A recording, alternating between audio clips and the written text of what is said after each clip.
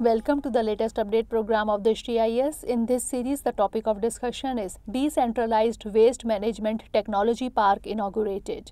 Decentralized Waste Management Technology Park has been inaugurated in New Jaffrabad area of East Delhi today, that is 29th March. It is a project of West to Wealth mission of the Office of the Principal Scientific Advisor to the Government of India in collaboration with East Delhi Municipal Corporation, that is EDMC. This park will have decentralized waste management for on-site processing of solid waste in East Delhi. It is a pilot project which provides end-to-end solutions for waste management. The initiative aims to create a scalable on-site processing technology park with the aim of zero waste and zero energy.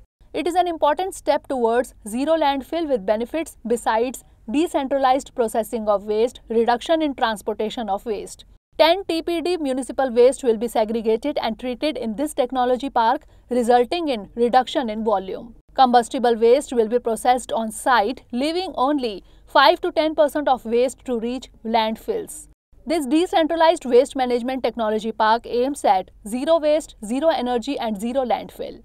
After successful demonstration of this pilot scheme, this model will be extended to cities, villages, etc. across the country. Dear viewers, watch this topic in Hindi on our Drishti IAS Hindi YouTube channel.